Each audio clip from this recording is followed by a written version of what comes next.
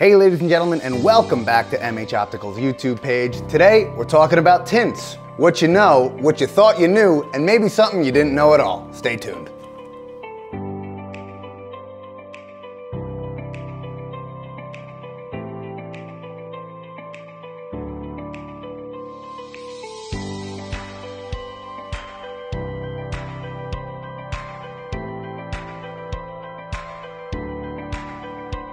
So, tints. What is there to talk about with tints? Well, let's understand what we're trying to do with tints in the first place. Our goal with tints is to reduce light transmission. We are trying to reduce the amount of light that hits the eye. Now, we wear protective clothing, we wear sunscreen on our body to protect our skin from the harmful rays of the sun. What do we do for our eyes? That's where sunglasses and tints come into play. Now, sunglasses aren't just for the summertime and at the beach. Sunglasses should be worn all the time, especially in the snow, in the winter, anytime the eye is going to be exposed to bright lights for an extended period of time. A sunglass or a tinted lens should be worn. Let's quickly go over the different types of tints that are out there. It's not all cut and dry like everybody might think.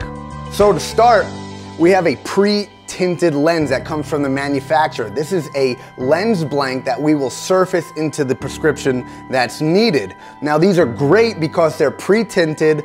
The lab doesn't have to tint them in a solution to get them to a dark color. It makes it easier for AR coding in the end. It keeps uniformity, so every time you order that kind of lens, you know exactly what you're getting. The next kind of tint that's out there is the polarized lens. This is also a pre-tinted lens blank that comes from the factory. However, this has a special polarized filter inside of the lens. Now what that does is it reduces glare. It allows light to travel only one way through the lens. That way, when you're looking into water or you're looking at snow, you're not gonna get that reflection back into the eye that you might see with a regular tinted blank. Now, one thing to note with polarized lenses is they're not for everybody. If you have a patient that's a heavy phone user or heavy screen user on their iPad outside, that's gonna interfere with the screen, and it's not gonna be so comfortable on the eyes or on the brain having to deal with all that distortion that the polarized lens might cause. Another thing to note is that polarized lenses are directional. Always make sure you have some kind of checker in order to check that the polarized axis is on the 180 mark like it should be. Otherwise, you're doing the opposite of what you're trying to do with a polarized lens. The next type of tinted lens we're gonna talk about is a photochromic lens. Now, photochromic lens, transition, most people know it as, is a lens that will change from a clear lens to a dark lens. Now, something to note with that, plastics are going to be an in-mass photochromic. And what that means is that the photochromic tinting agent that's inside of the lens is actually throughout the lens. It is poured in the resin mold. So when you get to tinting the lens, the entire lens is going to tint. You'll tint faster and you'll tint darker than you will with a poly lens. Now, for example, if I try to tint this as a poly photochromic lens, I won't be able to tint it from the back because it is a coating on the front that's going to tint. Now, if I turn it around, you'll see how quickly it'll actually start to tint because you can't tint the whole lens. You're only tinting the front coating of the poly lens. Now, labs can turn any lens into a photochromic lens by using a backside spin coat photochromic hard coating or a dip coat hard coating. Always make sure you know what your lab's doing to make your lenses photochromic. Something new that's coming into the industry is AR tinted lenses. Now, it's not actually an AR tinted lens, it's just the same process that we do for AR coating to put the tint onto it. They'll actually put the lenses into a box coater and they'll evaporate materials onto the lenses in the vacuum chamber to get them dark. It's something new that I look forward to learning more about in the future.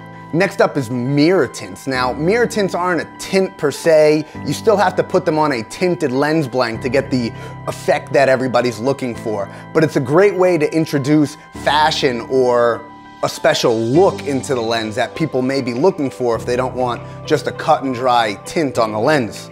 To apply a mirror to the lens, it's the same way that we apply AR, very similar. It goes into the vacuum box coaters and then we apply and evaporate material onto the lenses to get that special mirror coating. Here's a semi-finished KBCO mirror blank. This one comes from the factory with the mirror coating already on the front, and we just have to simply surface the backside and then it's ready to go out to the customer. This is a great option if you want a quick mirror tinted lens. So let's talk about solution tinting. Solution tinting is when we actually take the lens and we dunk it into the solution. Now what happens is that lens soaks up that material and it gets darker and darker the longer you leave it into it. This is how most fashion tints or gradients are applied because they can be totally customizable. That's the only way you could really customize is by doing a solution tinted lenses. Behind me is where we do a lot of our tinting here. Now, like I said before, every lens that needs to be tinted in a solution comes over here. Keep in mind, tints are gonna change day to day, whether it's brand new tint, whether it's a week old, whether a different person's tinting, whether the humidity is high or low. Lenses are gonna absorb tint differently, and that depends on what material, the temperature, the humidity, the age of the tint, the person tinting. Expect that the tints that are dipped in a solution are gonna change on the weekly, monthly, even daily basis. And let's quickly talk about fashion tints and how fashion tints aren't really the best for protecting your eyes. Now they might look nice, but a rose tinted lens is gonna give you nowhere near the protection that a dark gray lens is gonna give you on your eye. So keep that in mind when your patients are looking for a sunglass. Now, every lens should have some kind of UV protection when you order it. Keep in mind that poly's always gonna have UV protection in it. It's built into the material itself. Things like CR39 aren't gonna have any kind of protection from UV rays, so make sure your lab is putting some kind of UV protection, whether it's on a hard coat on the backside or a solution-based UV dip to protect the eye from those UV rays. Your surfacing lab is always gonna like something like a pre-tinted lens. It's gonna be easier for the lab to process. It's also gonna be quicker to get back into your hands. Why is that? Because with a solution-based tint, it's got to go to an extra step. It's got to go to the tinters, it's got to be washed, it's got to be tinted, it's got to be checked. With a pre-tinted blank, there's nothing else to it. It's just like regular production. Goes through the steps and that's it. When it comes to tinting your lens, know what materials are easier to tint. For example, polycarbonate is the worst material to tint.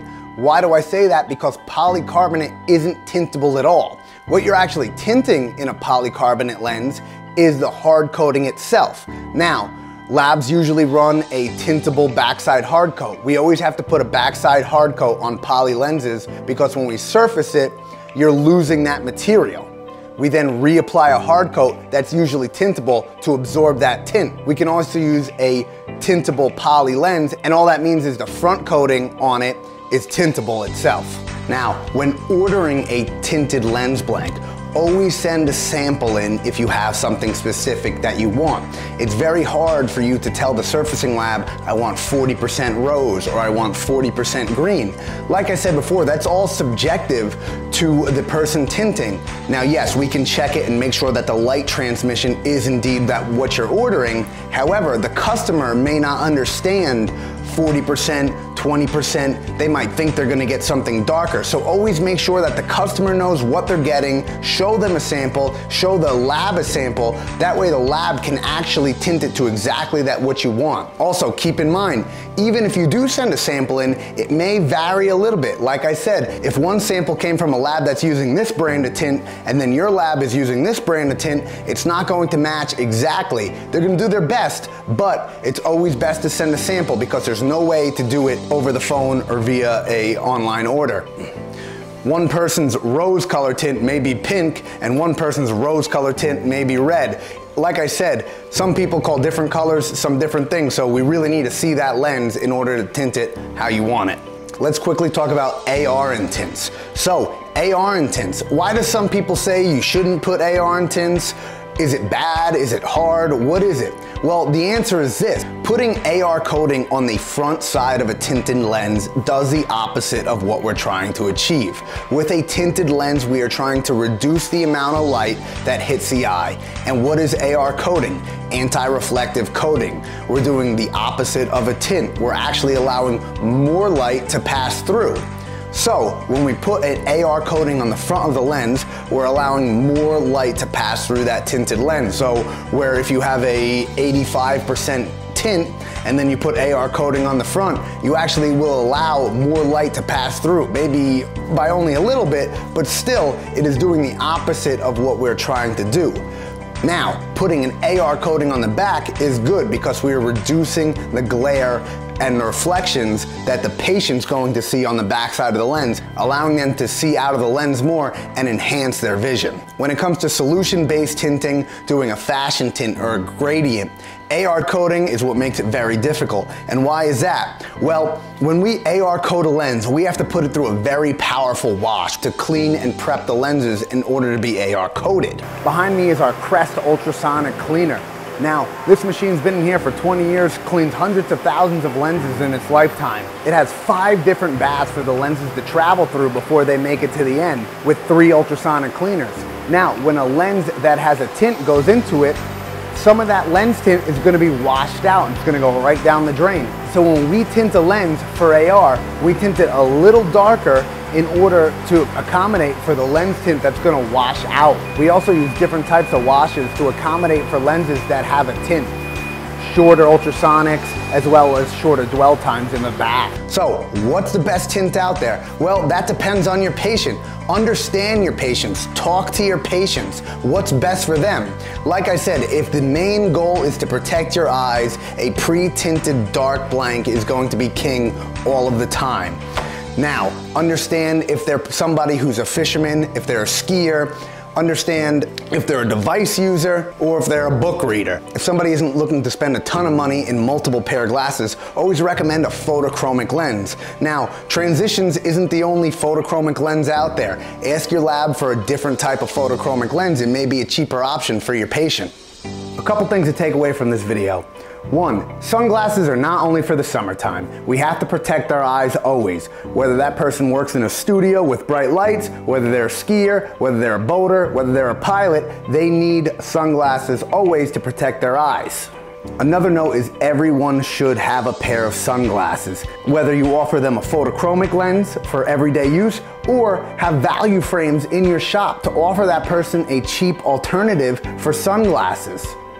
Yes, it's important to get that second pair sales. However, it's also important to provide our patients and our customers with protection for their eyes. And lastly, help your lab out. Always try to use a pre-tinted blank or allow the lab to have a little flexibility when it comes to tinting the lens that you want. Again, tints may be subjective. If somebody's tinting the lens one day, if it's somebody different the next day, if it's fresh tint, if it's old tint, if it has AR coating, you might not get the same thing even if you ordered it a week before. So make sure that you educate your patients on what the best sunglass type is out there. Let them know all their options out there so they can choose the best lens that will protect their eyes, fit their lifestyle, as well as look great. See you next time.